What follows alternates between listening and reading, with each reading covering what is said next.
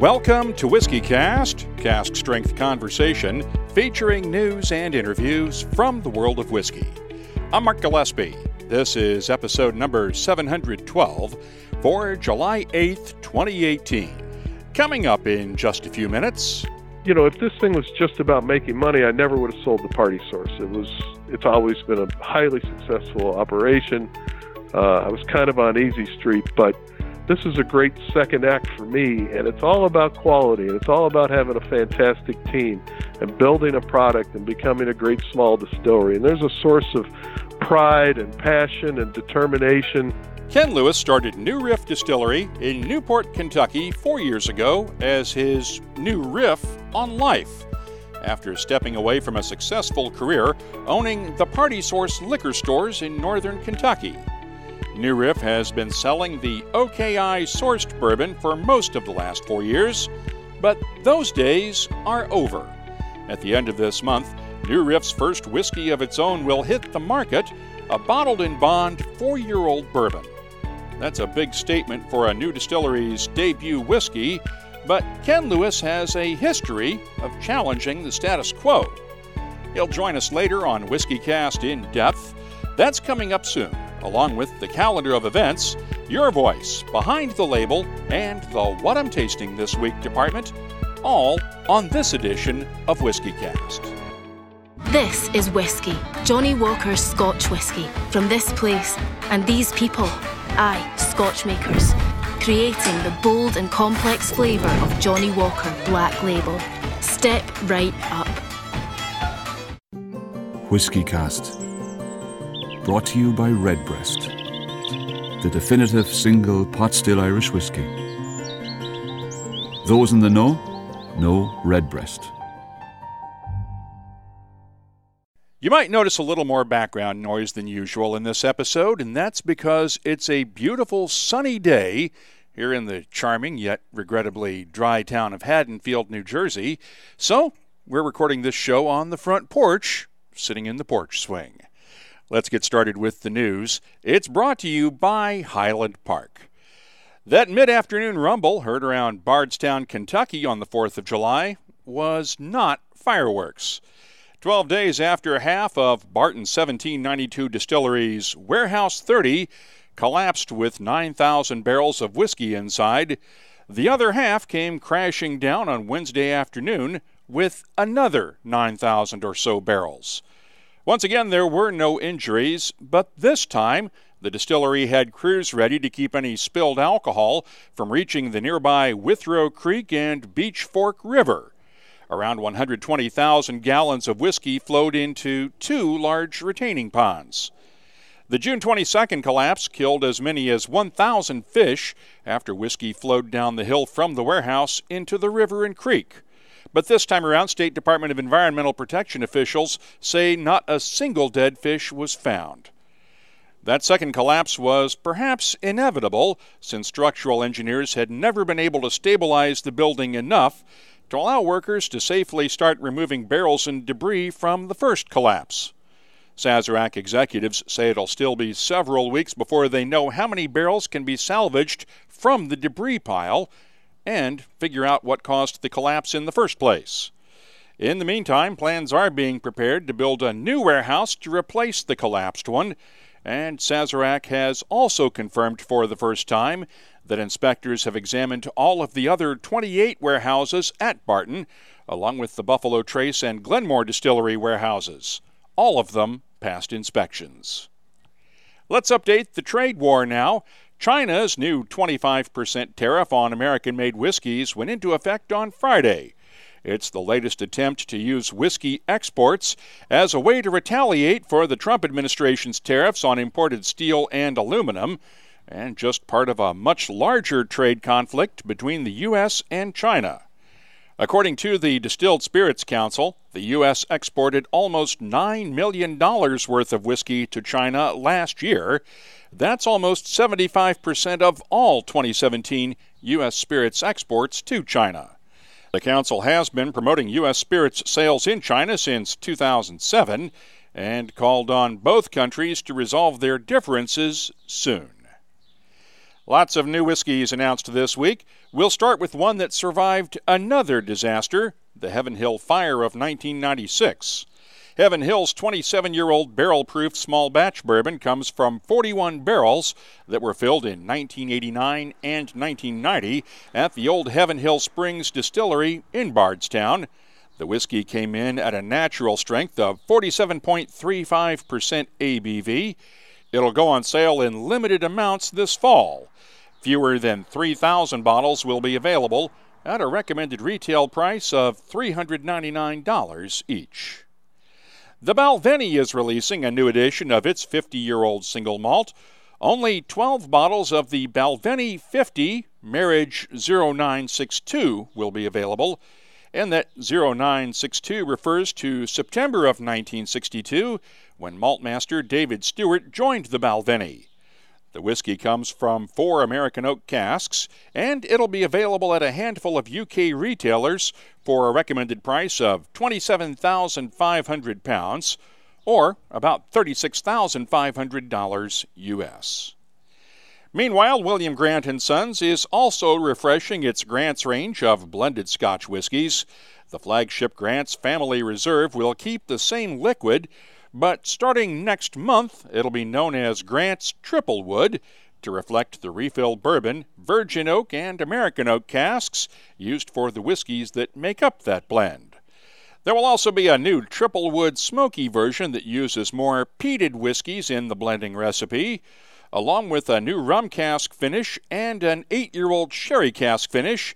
Both of those will be available starting this month. Chivas Regal is releasing a new 15-year-old edition that uses Grand Champagne cognac casks. It's available now in travel retail with a recommended retail price of $69 for a 1-liter bottle, and will be available at whiskey shops worldwide starting in October. Aaron is unveiling a new series of limited edition single malts.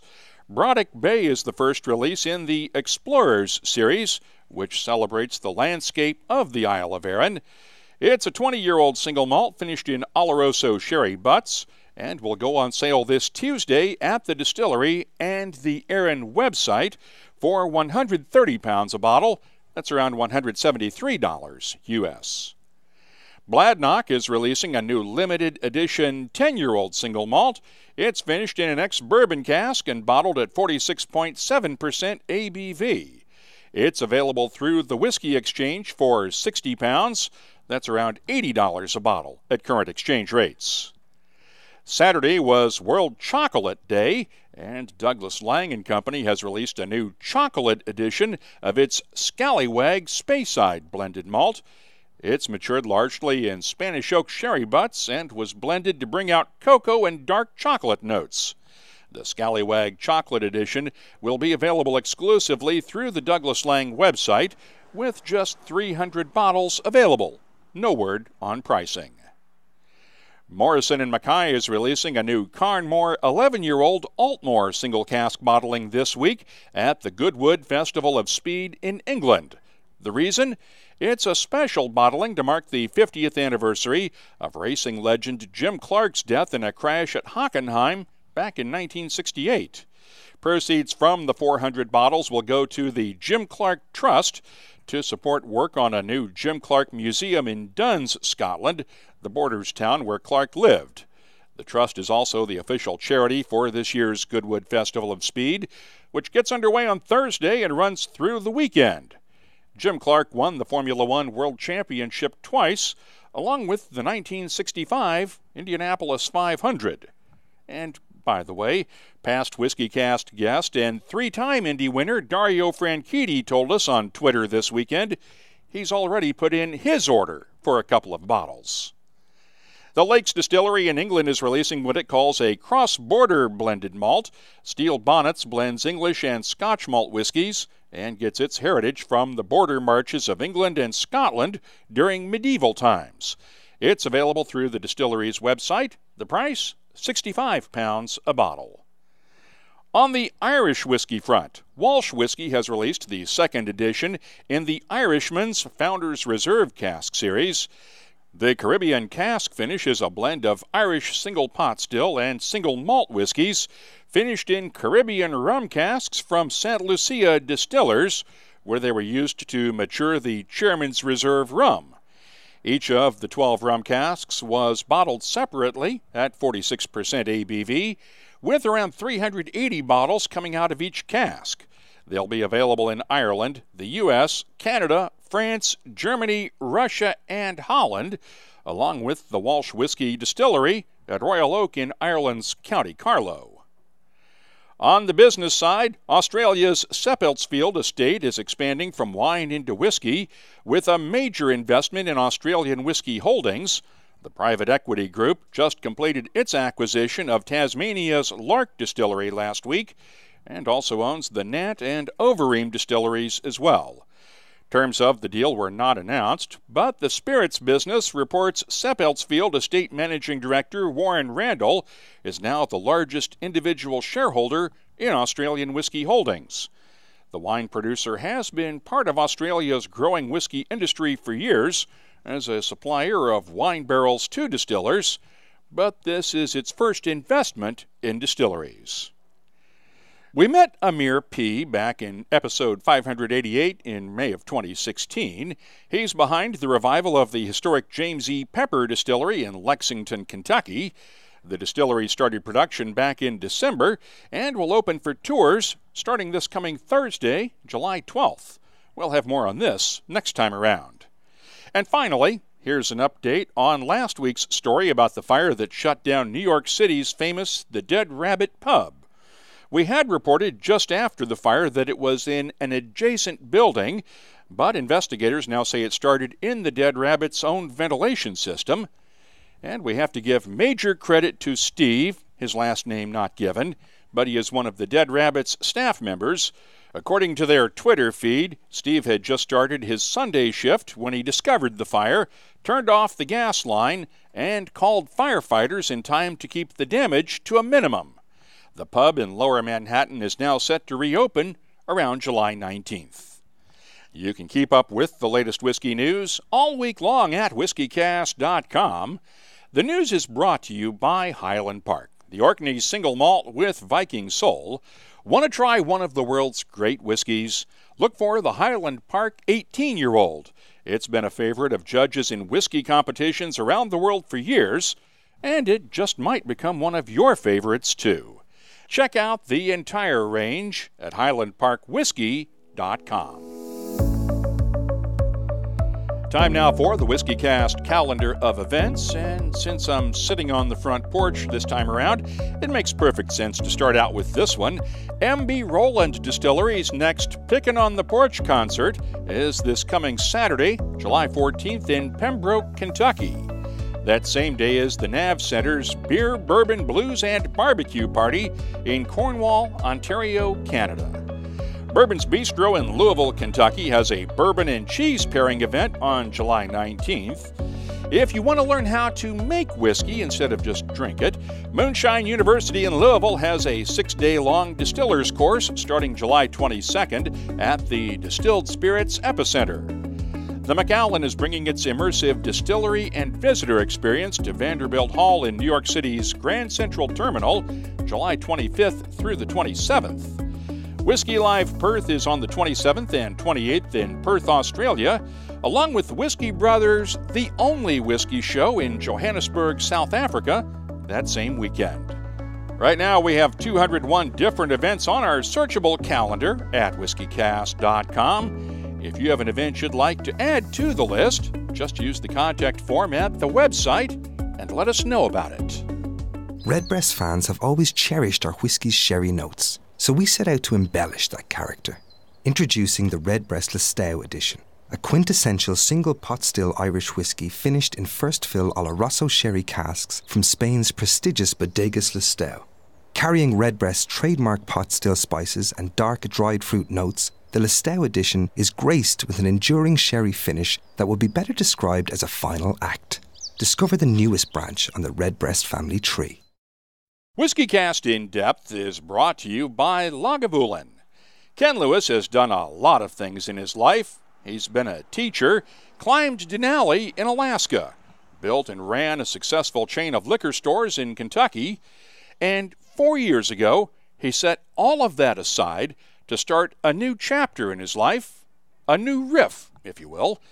He and Jay Arisman left the party source behind to open up New Riff Distillery in Newport, Kentucky, just across the Ohio River from Cincinnati. They've been laying down stocks of whiskey since then, while releasing the sourced OKI bourbon from the other side of the river at MGP. At the end of this month, the first bottles of New Riff Bourbon will go on sale after what he hopes will be a world record bourbon toast on one of the bridges that connects Newport and Cincinnati. We talked about that new bourbon and New Riff's riff on the whiskey business. You could have easily released this a couple of years ago, but decided to wait 4 years and do a bottled in bond for your first New Riff bourbon, right? Absolutely. Why? New Riff's all about quality. Our mission statement is to become one of the great small distilleries of the world. Now, that's a lofty goal. We might fall short, but I believe in lofty goals. And it's not about selling a lot of cases and get bought out. That's not anything on our agenda. We don't want to do it. We won't. We want to remain independent.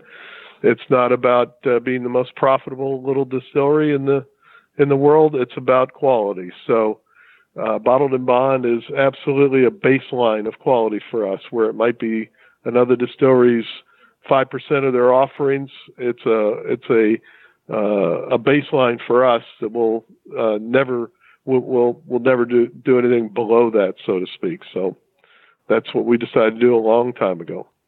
Were you able to lay down enough stock 4 years ago to be able to keep a bottled in bond going early on and have enough to get you through those 6-month periods until you get to the next season? Yes. But with the asterisk that, again, we don't have exactly the same goals as other distilleries. Even though we're a small mid-major distillery, we're not interested in blanketing the United States and grabbing territory, which leads to allocations. Our goal is we'll only open up a market if we can keep it fully in stock. So we're starting with Kentucky and Ohio. We're comfortable we can fully supply those, and we're only going to enter other markets when we can keep them in stock on our core offerings.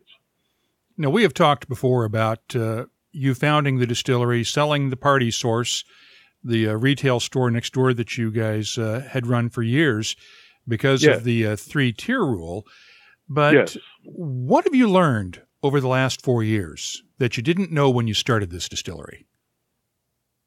Well, for starters, just how expensive and complex starting a mid-sized distillery is. I thought somewhat naively that, well, in the first couple of years, 3 years, until our product's ready, it's pretty much just going to be get things up and running, the production process going, and we can kind of sit back and twiddle our thumbs and watch the whiskey age. And it is proven to be much more complex and fascinating than that. So, and then on the flip side of that, of course, is how phenomenally expensive a project like this is. The capital investment continues unabated. It's not just building the distillery, but then there were rickhouses, and now we're doing the bottling line and distribution facility, and adding some room for some sales team and marketing and brand architecture. So there's a lot of things that are a lot more complex and expensive than I ever imagined. Would you do it all over again? Absolutely. It's been a great ride. We love our whiskey. We feel good about it. We when we started tasting even 3 years ago, we started feeling okay. And our consulting master distiller, Larry Ibersold, who I know you know is a fantastic master distiller, when he was telling us even early on after a year and a half, this is some good juice. You guys are going to be all right. And then we had, Jimmy Rutledge, and then a whole parade of people over the years. It made us feel good that we were on the right track. So it's so exciting. And then as you well know, this is just the beginning. I mean, the end of the beginning. The journey just begins to become one of the great small distilleries of the world. We're going to, even to approach that goal, and we may never achieve it, and I'm not sure how we would know we achieved it anyway, but It's a 10-year process at least. We're holding back a third of everything to become older because that's where our reputation will get established. We have rye coming, 100% malted rye, single malt project with the Kentucky regimen down the road. So there's so many things coming that I think it's going to keep me very, very alive and out of retirement. And you're still selling the sourced stuff that you were getting from Larry's place up at MGP back in the day, right? It's pretty much coming to an end. That was OKI, and our final release has been 12-year. It became a sensation and highly allocated and scarce. We're on a raffle system at the distillery, and the whole idea of that was to be a Band-Aid or an interim product, because even though we're a brand new distillery, people take tours, they still expect to be able to drink some bourbon. So rather than give them immature juice, it's been wonderful to have a really good aged bourbon from MGP for people to taste. So it's done its job, and now everything will be under the new Riff label. You mentioned tourists coming to visit the distillery. You are right across the river from Cincinnati. Have you seen a good inflow of tourists coming in from across the river and people starting the bourbon trail up at your end of the place? Yes. I think increasingly people are recognizing that Cincinnati is a fantastic gateway to the bourbon trail, maybe dual loops, start or end in Louisville, but include Cincinnati. We have a very popular airport, and it's a 2 million plus city with lots of fantastic entertainment and dining options and great museums, et cetera. So, I think we're making a lot of headway at bookending the bourbon trail. So tourism's important. We have an event center here, and we have about 30,000 people a year right now going through this facility. So, and a number of people are on their way or have been to the main bourbon trail in central Kentucky. Let's just get the logistics clear on the launch. You've got your big event coming up at the end of July, the world's largest bourbon toast. Yes. And right after that is when New Riff Bourbon hits the market, correct? Yes. The first month it's limited as we build stocks to supply stores and bars and restaurants in Kentucky and Ohio. So the first month for the from July 31st through the end of August, we're selling product at the distillery only on a limited basis, 1 bottle a person. And then after that, we'll have built some stocks and we're ready to distribute in Kentucky and Ohio fairly widely in stores, bars, and restaurants. And let's talk about the toast on the 31st of July. You've got a big party planned for this, don't you? We have a big party. It's a media event, and it's a way. The idea is that we have this wonderful bridge that's been old railroad bridge that's been converted into a pedestrian bridge between Kentucky and Ohio, Newport and downtown Cincinnati, and we'll have about 1,500 people there, do a fast toast. The idea is not just our release of our bourbon, but we want to actually share bourbon tourism with Greater Cincinnati. We're one metropolitan area. It's not just about northern Kentucky. When folks stay here, they're going to want to eat, drink, and explore Cincinnati, and so it's a way of commemorating the sharing of tourism throughout Greater Cincinnati. What comes next after you get this bourbon on the market? What will we see after that? You mentioned rye, you mentioned single malt. What's coming down the road? Well, I think one of the most interesting things, and you'll appreciate this a lot, Mark, is that we have some, we like to say disruptive ways of going to market. And I think one of the first one that I think will most interest folks listening to you is that we are going to focus seriously on single barrel.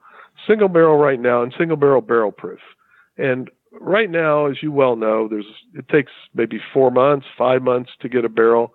It's kind of a nuisance for the big distillers because they're selling all the product they can make, and this takes a little hand-holding and gums up the production, the bottling line, and so forth. They do it, but they don't embrace it.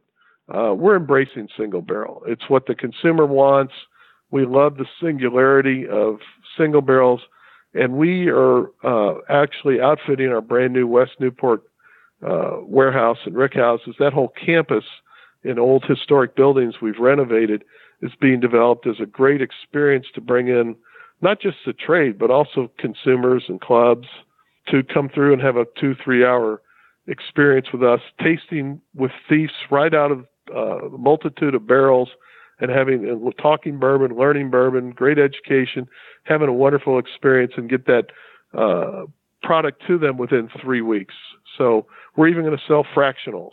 We're going to sell quarters and halves so that more bars and more individuals can have a chance to experience barrel-proof single barrel. We fully expect to sell more than half of our product actually as single barrels. This would not be the first time that you've been somewhat disruptive in the spirits retail space. That's what you sort of specialized in when you were running the Party Source, with the flagship store essentially next door to New Riff. Yes, I didn't know the word disruptive when I started doing it, but I think all of us have now embraced the concept that as complex and as competitive as all business is today. And you know, we may be in a little boom, we're in a big boom right now, but eventually supply is going to catch demand. And, you know, to survive as a mid-major or to be a craft distiller with all the folks coming online, you're going to have some angles. You're going to have some niche. You can't go up against the heritage distillers. They have wonderful product. They sell at very fair prices. They have great marketing budgets. They're very, very, very sophisticated, and they'll win every time. So we have to sort of work around them. We have to, you know, find an angle. And certainly I did that as a retailer. The Party Source has been wildly successful, and you know, the sign of success is that it's been widely imitated. And our approach of going to market, we have several means, is to find that angle. And this is the way we can be. We're big enough to have enough product to do single barrels and hundreds of them. And we're also nimble, flexible, customer-centric enough to handle the logistics of that kind of operation. Obviously, you had to sell the Party Source, and you sold it to your employees to move into the distilling business. We have a lot of people who go into distilling from owning bars or from other fields, but it's very rare for a retailer to become a distiller. Yes, as far as I know, I'm the only one, but, you know, who knows? Was that something that you had to think long and hard about before you actually pulled the trigger on it?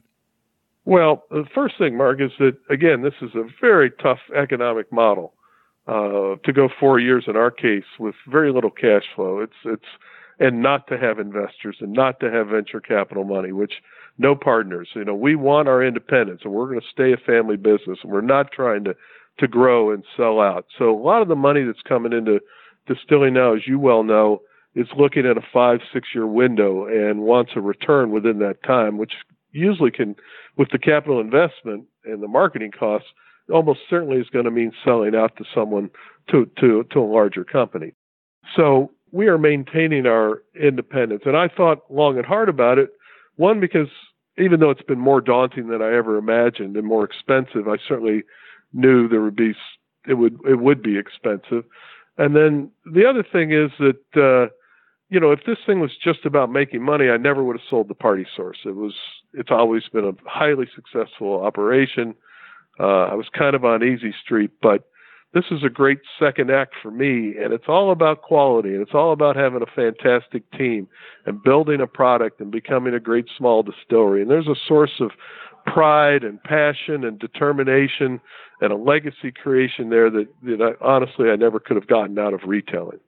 There's a link to the New Riff website and details on that bourbon toast July 31st in the show notes for this episode at whiskeycast.com. And we'll have the tasting notes for the debut release of New Riff Bourbon soon at the website, too. That's WhiskyCast In-Depth, brought to you by Lagavulin, the legendary Islay single malt. Look for the classic Lagavulin 16-year-old, the Distiller's Edition, and the throwback 8-year-old Lagavulin at a whiskey shop near you. Find out more at malts.com. The What I'm Tasting This Week department is brought to you by Heaven Hill Distillery. Let's start off with the latest Compass Box release, the Delilah's 25th Anniversary Edition that honors Mike Miller's classic Chicago whiskey and live music bar. This blended scotch uses a bit of the original Compass Box Delilah's edition from 5 years ago that John Glaser kept in the barrel. And the nose is honey sweet and very aromatic, with notes of figs, muted spices, dried fruits, and just a touch of oak.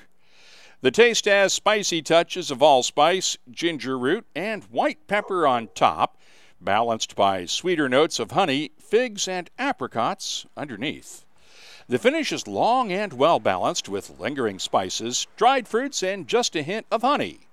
I'm scoring the Compass Box Delilah's 25th Anniversary Edition a 92.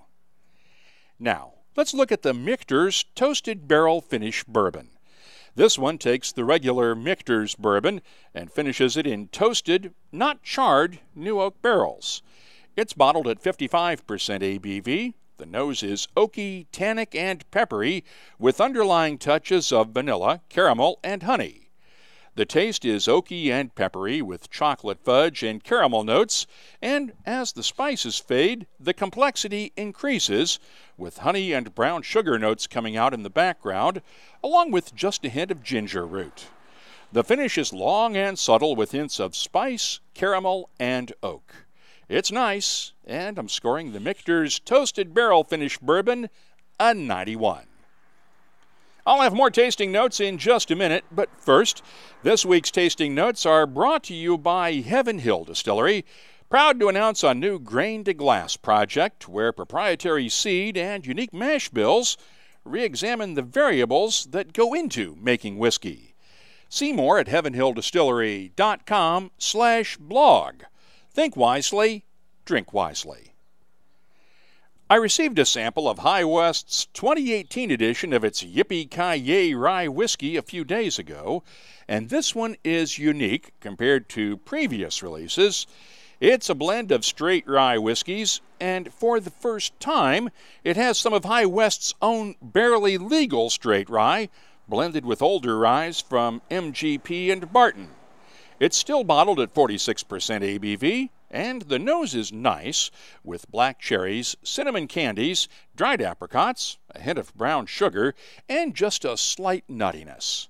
The taste has notes of black cherries, berry cobbler, anise, honey, a slight herbal touch, and a good oakiness, and the finish is long and fruity, with touches of raspberry jam and a slight mintiness.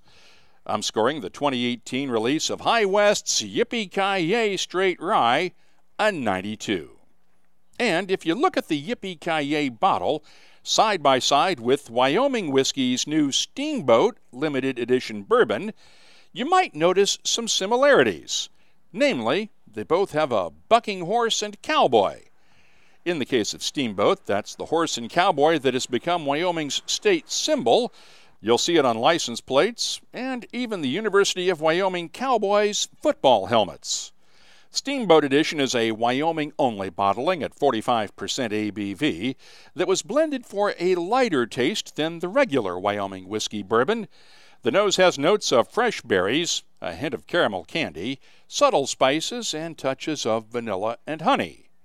The taste has berry cobbler sweetness balanced by spicy notes of black pepper and allspice, along with touches of caramel candy, vanilla, and a hint of butterscotch underneath. The finish is medium length and fruity. I'm scoring Wyoming Whiskey's Steamboat Edition a 90. Finally, here's one note on our tasting notes from last time around. I mentioned last week that Catoctin Creek's Roundstone Rye Hickory Syrup Cask Finish was bottled at 40%, and that was according to the label on the sample bottle the distillery provided. But after the podcast went out, Catoctin Creek told us on Twitter that it was actually bottled at a cask strength 58% ABV. The What I'm Tasting This Week department is brought to you by Heaven Hill Distillery. I'll be adding these tasting notes to our searchable list of more than 2,200 different whiskeys at WhiskyCast.com. This is whiskey. Johnny Walker's Scotch whiskey. From this place, and these places in that place. These are the people that make it. This is what they sound like. Because you're a cheeky wee blighter. Dance like. Aye, like that. This is what they do all day. Building the great character of Johnny Walker Black Label. Aging whiskey and oak for 12 long years. Thanks. Oh, it's What is character? It's giving a damn. You're all right, lassie. Which looks like this, as much as this. See, the land that shapes these people and the people that shape this whiskey all shape how bloody good it tastes. Got the bloody game on the telly, Alan. A whiskey as bold as it is complex. For every step you take, this is Johnny Walker Black Label, friends. Step right up. Cut. Can I drink this now? Johnny Walker Black Label Blended Scotch Whiskey, 40% alcohol by volume. Imported by Diageo North America, Norwalk, Connecticut. Please drink responsibly. Hope you had a chance to catch up on WhiskyCast episodes this week while we took a couple of days off for the Independence Day holiday. We're back to our regular schedule of 2 shows each week now. Let's open up the inbox for your voice, brought to you as always by Lot 40. Dave Kearns, at Real Whiskey Dave on Twitter, posted this note on our interview last time around with Johnny Mundell of Beam Suntory about the Great Isla Swim. This is amazing. Knowing at Johnny the Scot, I know how this journey has changed him. To hear him talk about it is magical. What a great listen. Thanks, Mark, at Simon Brooking, hashtag Great Isla Swim. And if you heard the interview last week, you'll know that Simon Brooking of Lafroig and Bowmore fame at Beam Suntory was responsible for Johnny getting into the Great Isla Swim in the first place. Jack Laughlin at the Barber of Figaro tweeted this note, listened to the latest. Couldn't imagine braving the cold waters of Isla for that long.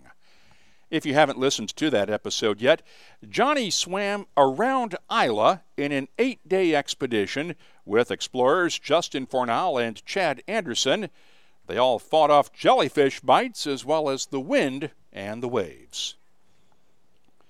We also had an update on the hashtag Free the Whiskey campaign in British Columbia, with details on a new report from the province's Blue Ribbon panel tasked with making recommendations for changes in BC's liquor distribution system.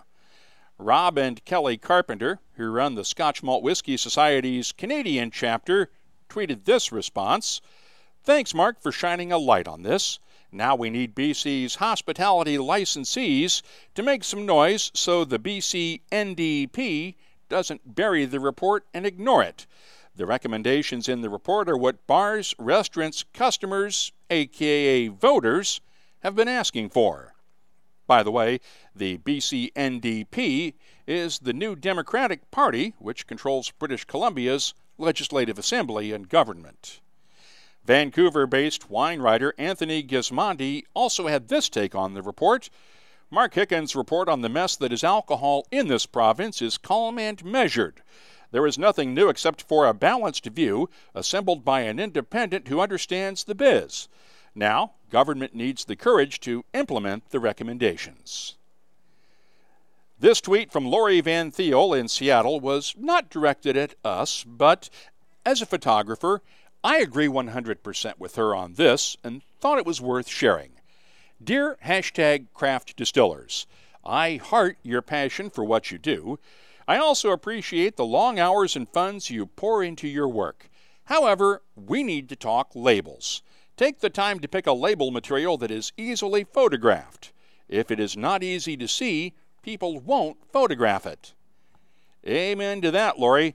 I shoot a lot of bottle shots to go along with our tasting notes on the website, and if a label is hard to photograph, it's probably also not going to stand out well on a retailer's shelf, or especially in a row of whiskey bottles in a dark bar.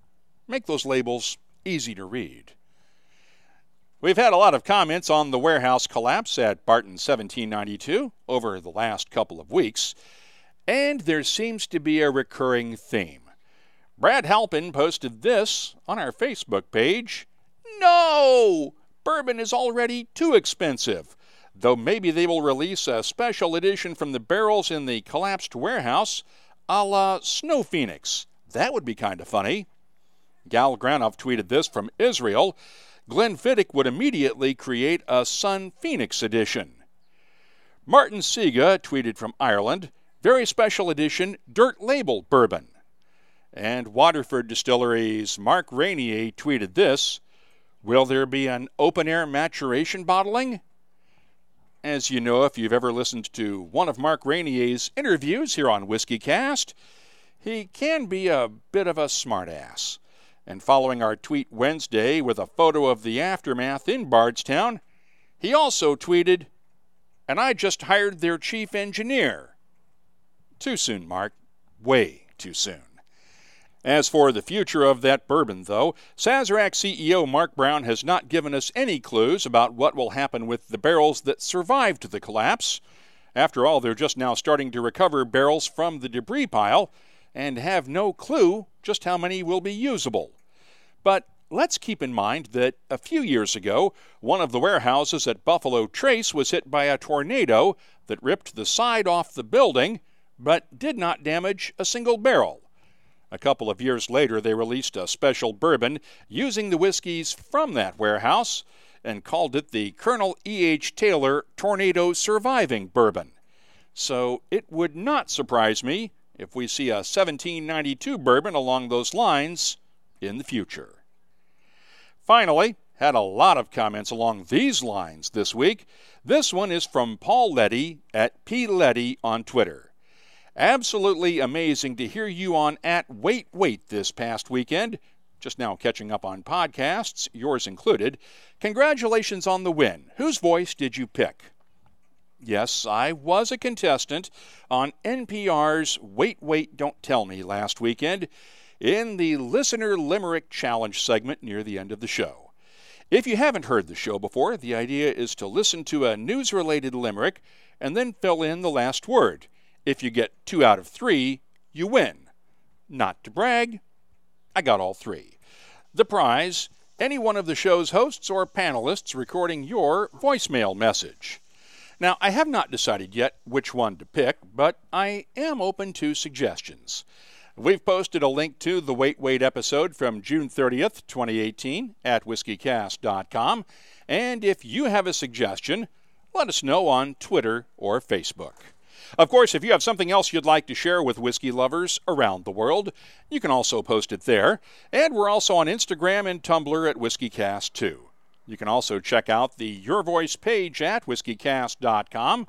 And the email address is comments@whiskycast.com. Your Voice is presented by Lot 40, Canada's award-winning 100% pot still rye whiskey. Lot 40, unapologetically Canadian. Please drink responsibly.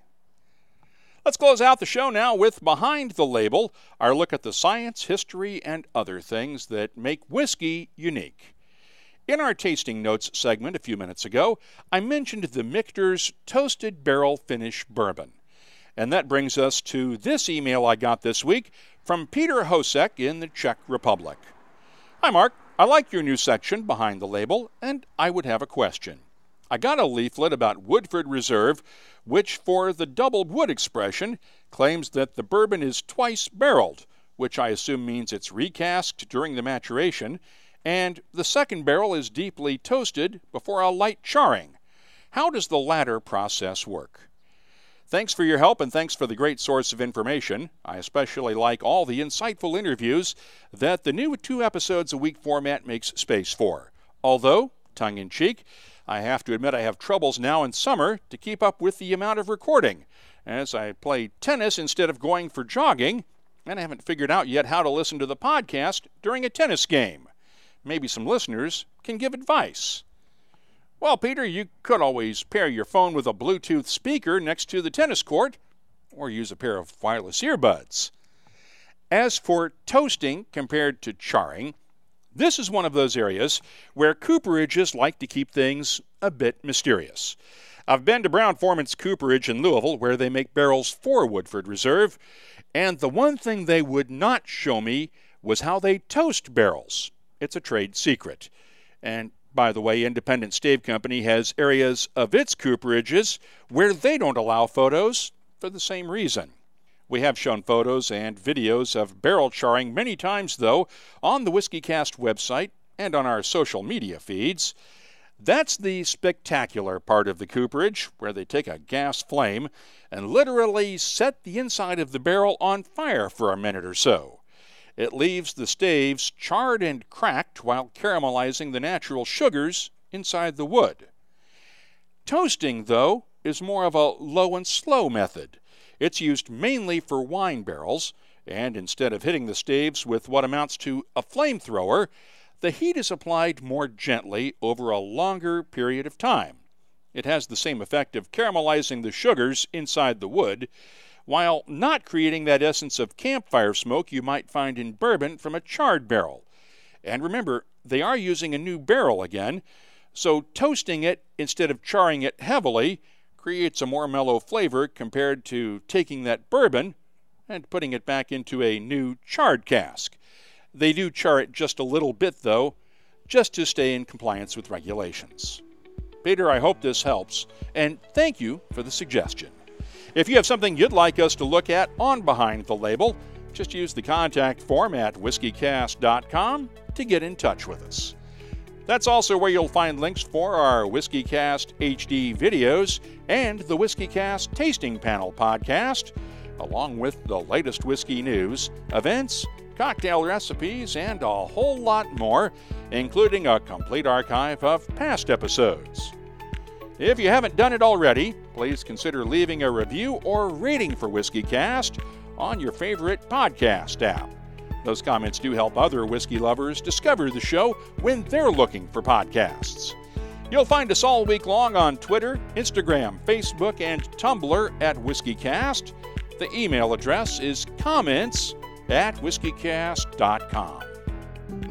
WhiskyCast. Brought to you by Redbreast, the definitive single pot still Irish whiskey. Those in the know Redbreast. This is whiskey, Johnny Walker's Scotch whiskey, from this place and these people, aye, Scotch makers, creating the bold and complex flavour of Johnny Walker Black Label. Step right up. WhiskyCast is a production of Cask Strength Media, copyright 2018, and comes to you twice each week from the charming, yet regrettably dry town of Haddonfield, New Jersey. I'm Mark Gillespie, reminding you that when you drink, please drink responsibly. Thanks for listening.